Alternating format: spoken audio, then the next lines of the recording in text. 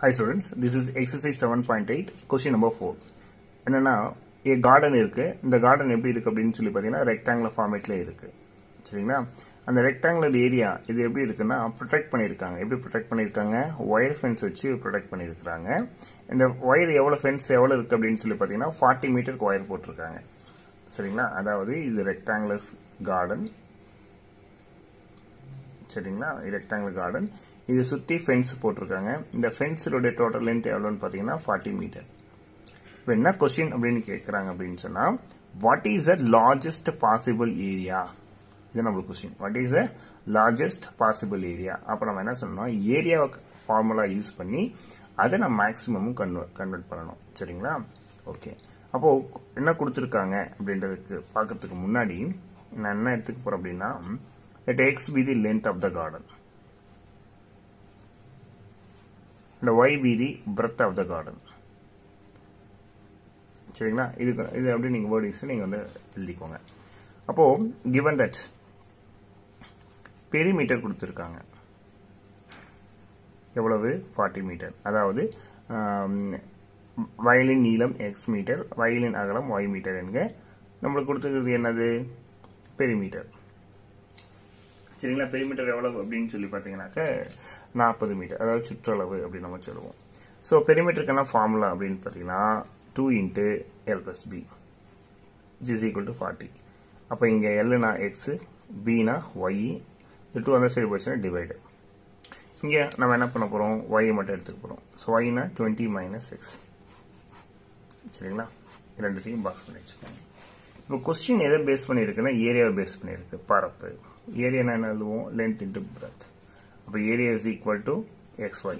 இங்க ரெண்டு வேரியபிள் இருக்கு. இத கன்வர்ட் பண்ண நம்ம y க்கு இந்த வேல்யூ சப்ஸ்டிட்யூட் பண்ணி போறோம். 20 - x which is equal to 20x - x². இப்போ நமக்கு ஒரே வேரியபிள் வந்துச்சு. இது நம்ம என்ன சொல்ல போறோம்? largest அப்படினு சொல்ல போறோம். அதாவது லோக்கல் மேக்ஸிமம். ஓகேங்களா? இது என்ன சொல்ல போறோம்? நம்ம லோக்கல் மேக்ஸிமம் அப்படின்ற கான்செப்ட் யூஸ் பண்ண போறோம். லோக்கல் மேக்ஸிமம் என்ன? f(x) என்னவா இருக்கணும்? நமக்கு நெகட்டிவ்ல வரணும். சரிங்களா? ரைட். ஒரு முறை டிஃபரன்ஷியேஷன் பண்ணுவோம். 20x க்கு பண்ணா 20 -x² பண்ணீங்கன்னா -2x -x² பண்ணீங்கன்னா 2x. செகண்ட் டைம் டிஃபரன்ஷியேஷன் பண்ணுவோம். 20 க்கு பண்ணா 0 -2x பண்ணா -2. ஆக மொத்தம் உங்களுக்கு என்ன ஆயிடுச்சு? -2. கண்டிஷன் அப்படினு பாத்தீங்கன்னா a'(x) = 0. அப்ப 20 - 2x = 0. -2x is equal to -20.